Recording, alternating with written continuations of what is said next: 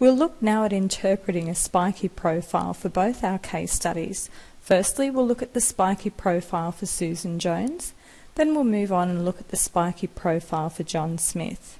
We'll be able to interpret any language literacy and numeracy issues from those graphs and be able to make some recommendations. So firstly, we're going to double click on the spiky profile for Susan. Okay, so Susan Jones's profile. You may remember hearing me speak about the red bars here represent the training requirements. So let's have a little look. We've got the level of performance here, level 1, so that's under a functional level. Level 2 is certainly under. Now level 3 is the baseline for functional core skills in the workplace and at home, and obviously in training as well. Now level 4 is above that, above the basic level, and level 5 is the highest core skill level. So here's our level of performances on the y-axis. Now on the x-axis of the graph, we can move along here and plot learning, whether that's at a level 1, a level 2, a level 3, which is the basic, and you can see here we've got the red bar that's indicating yes.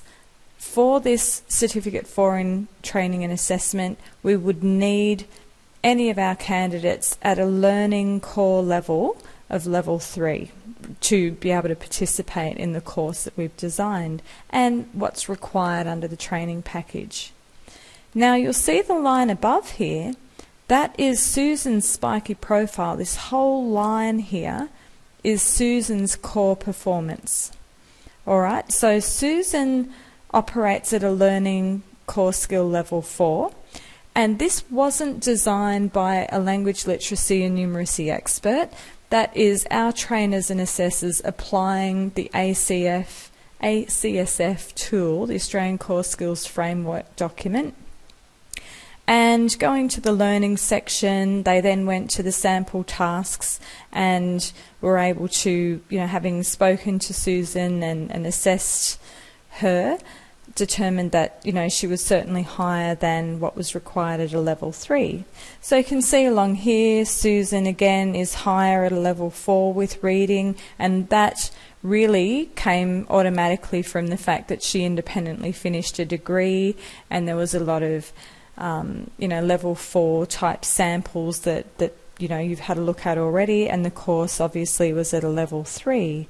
Writing, now Susan wasn't as high in her performance with writing, but that isn't a problem because she's still within the range. She's writing at a level 3 and the course requirements are at a level 3.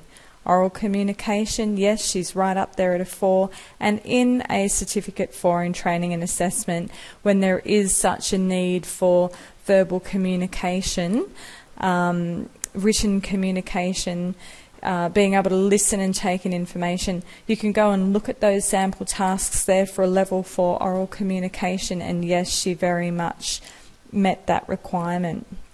Numeracy, now this looks a bit odd, except you can see she's above the red.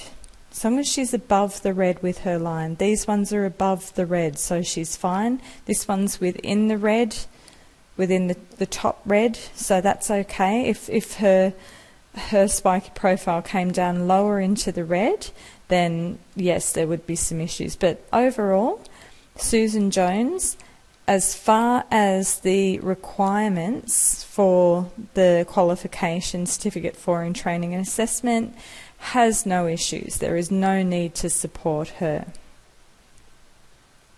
We'll now open up John Smith's spiky profile. Okay, so here's John Smith's spiky profile, and we can see a big difference in results here. Once again, the level required, level 3, which is the functional in the workplace and for training and at home, was required at a level 3, but he actually came out with his learning level under that at a level 2. Also, again, it was required at a level 3 for training, but his reading core skill came out at a level 2.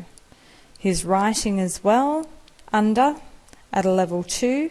He was fine with his oral communication and with his numeracy skills. So the issues we have with John are that he will need some support to undergo his course, and if we can look down here, his course was a license to operate a forklift truck, so that was a unit there. So if he were to embark on the whole of the course rather than just that element 1 where it's quite practicable to provide, you know, that oral communication for him in those first few performance criterion.